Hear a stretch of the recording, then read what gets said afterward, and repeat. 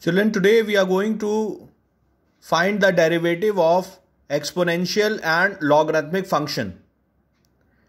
The formula for differentiating exponential function as d by dx of e to the power x is equals to e to the power x. Let's see how we can calculate the derivative of exponential function. Say fx equals to e to the power x, then x plus h will be e to the power x plus h. Now applying L'Hospital rule, f dash x equals to applying first principle, f dash x equals to limit h tends to 0 e to the power x plus h minus e to the power x upon h. Now we can take e to the power x common from the numerator. What will be left? E to the power h minus 1 whole upon h. Now from algebra of limit, we can apply separately limit to both the functions. The limit h tends to 0 e to the power x into limit h tends to 0 e to the power h minus 1 upon h. So here what we'll get? E to the power x, and this limit h tends to 0 e to the power x minus 1 e to the power h minus 1 whole upon h will be 1. So the result will be e to the power x. So this way we can calculate the derivative of exponential function by first principle. Okay children, note down. Let's see another derivative. D by dx of log x, which is 1 upon x. Let's try to prove this derivative. Suppose the function is log x, that means fx is equals to log x. So fx plus h will be log x plus h. Now from the first principle formula is f dash x equals to limit h tends to 0 fx plus h minus fx upon h. Okay. So limit h tends to 0 log x plus h minus log x whole upon h. We know that the property of log m minus log n equals to log m upon n. So this will become limit h tends to 0 log x plus h upon x whole upon h. Now when x is divided in these both terms, it will become 1 plus h upon x. Now what we'll do, we'll divide by x in denominator, divide and multiply. So it will become h upon x into x. Now from here we can say that if the limit of h tends to 0, the limit h upon x will also move towards 0. So from here we can say that limit h upon x tends to 0, 1 upon x from algebra of limit into limit h upon x into log 1 plus h upon x whole upon h upon x. So this result will be 1. We know that limit h tends to 0, log 1 plus h upon h will be 1. We have studied in class 11 limits. So this has value 1 upon x and this value will become 1. Right? So the derivative of the function will be f dash x will be 1 upon x. That means d by dx of log x is 1 upon x. Right children? Note down please.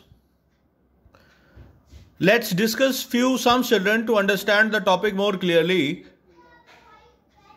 Suppose the function is given as sine of log x, and you have to find the derivative, and we have to find the derivative of the function sine of log x. So what we'll do, we'll say that differentiating with respect to x, d by dx of sine of log x. Okay, so what we'll do, we'll apply a chain rule in this differentiation. We'll consider this log x as x and d by dx of sine x is cos x. So it will become cos of log x. Now we have assumed this function as x. So we'll again differentiate this function. So d by dx of log x is 1 upon x. So the answer will be 1 upon x cos log x. Right children? See another sum. Here the question is find the derivative of e to the power sine inverse x. So what we'll do, we'll write differentiating with respect to x, d by dx of sine inverse x. Now d by dx of e to the power x is e to the power x. We have studied in the formula. Right children? So d by dx of sine inverse x, we are applying the chain rule and assuming this sine inverse x. So d by dx of e to the power x is x, e to the power x. So this will be e to the power sine inverse x.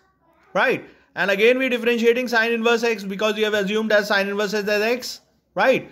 So d by dx of sine inverse x will be 1 upon under root 1 minus x square. So the answer will be e to the power sine inverse x upon under root 1 minus x square. Right children? Understood? Note down please. Let's see another sum children. Now we have to calculate the derivative of the function log of log x base 7. Now here the base is not e, it is 7. Now to remove 7, we will take the help of this property log a base b when it is written. We can write this logarithmic function as log a base c upon log b base c. So this way we can remove the base, we can convert the base from any constant to e, right? So d by dx of log x base log of log x base 7 will be d by dx. By applying this property, we can write this function as log of log x base c upon log of 7 base c, right? Now if we have to this is constant, okay, so it will come out, and d by dx of log x, again we are going to apply the chain rule. We considering log x as x, so d by dx of log x is 1 upon x, so this will be 1 upon log 7 into 1 upon log x. D by dx, whatever we have assumed x here, log x, so we will differentiate that term again, d by dx of log x, and d by dx of log x we know it is 1 upon x. So the answer will be 1 upon x into log 7 into log x. Right children? Remember the property of logarithmic.